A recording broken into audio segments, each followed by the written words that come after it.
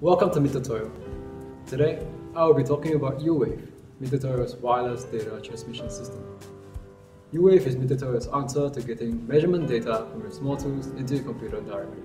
No more pen and paper, no more typing errors, just a press of a button, and data goes into your computer instantly. Sounds great, doesn't it? So let me introduce you to U-Wave and how you can start using it today. To start off, let us go through the components that you will need. A computer or laptop with U-Wave Pack software installed. A U-Wave R with its USB cable. A measuring tool with SPC output. A U-Wave transmitter and a U-Wave connection unit.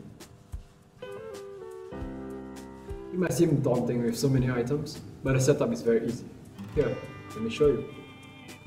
You begin by plugging in the U-Wave R with its USB cable into the computer.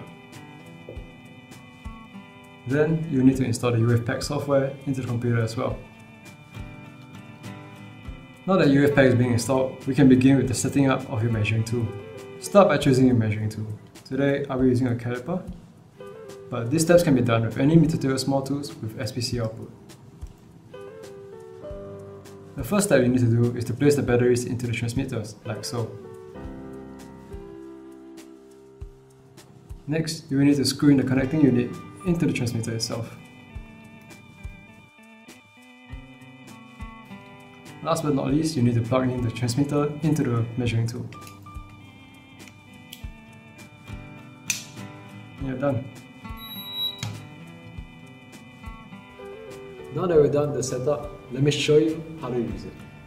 All you need to do is open up the software you want the data to be put into and press this orange button here. You can also do this on Notepad or Excel.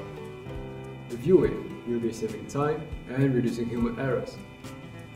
Before I end off, I would like to introduce you to U-Wave Bluetooth. U-Wave Bluetooth is Mitutoyo's Bluetooth solution, requiring even less equipment. You only need a Bluetooth-enabled device, like a laptop, a phone, or a tablet. Install this free app here, and you'll be able to use it. With U-Wave Bluetooth, you will be able to collect measurement data from anywhere at any time, making collection of measurement data even simpler. Well, that's all I have for today. Thank you for joining me in this video. I hope to see you again soon.